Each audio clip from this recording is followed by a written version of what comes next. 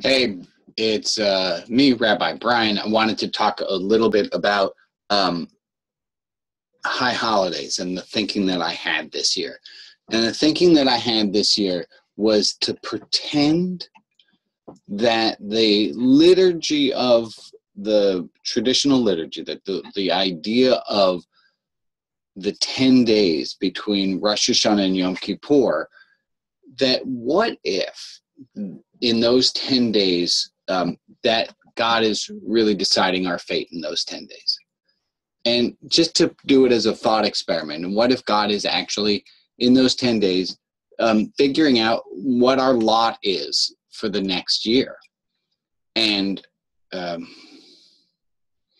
well, that explains to me why it is we do the atonement that we do, is because we're trying to say to God, hey, look, this whole year's done, and I want to make peace with you. I want to make peace with everyone. I want to clean up all the shit and all the problems, everything that I did in the last year that was yuck.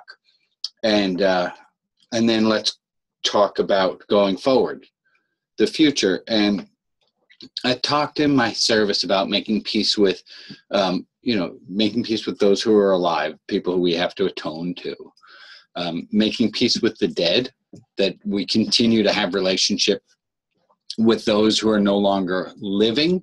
And we lit candles at the service where I was. We lit candles, and I'm still working on my relationship with my father, even though he's passed on. And I continue on. So to clean up with the living, to clean up with the dead, and then to clean up our relationship with God in saying, for me to be able to say, God, look, I kind of fucked up, I wish I didn't have the anxiety that I had, not that I had it, but that I nurtured it and kind of was fighting for the problem a little more than necessary. And I'm sorry, God, I didn't make time for you in what I was doing when I was so filled with fear, and you were like, hey, come on, let's go play and let's have some fun. And I was like, no, I can't, I got to do this. And I'm sorry about that. And God says to me, God says, yeah, you kind of fucked up there. And, but that's okay. And I forgive you. I'm like, yeah, all right, cool. And then I also have to be able to say to God, what the fuck was that thing that you did? Like, what was that about? And God goes, yeah, look, dude, my bad. I'm sorry. I missed a few things last year, and I'm sorry about that. And I say to God, yeah, no, thanks for taking responsibility. And so God and I clean up our relationship. So that's looking at the past year. The whole looking at the past year is cleaning up the relationship that God and I have, what I've done that I need to atone for, and for me to be able to say to God what it is that I can forgive God for. Right? That cleans up last year. And then going forward,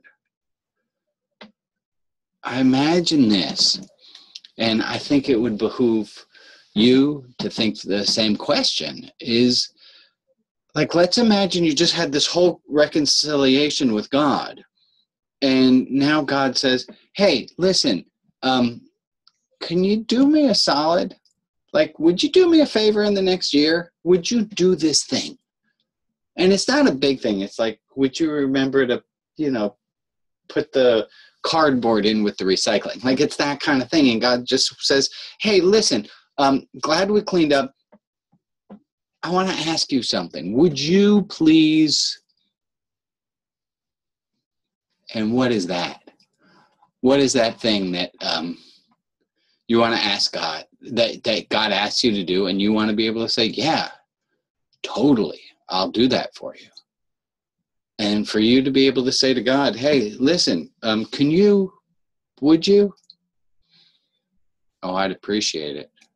Could you please? It would make me feel great. And God say, well, God might say yes, God might say no, but you got to ask. With lots of love, Rabbi Brian.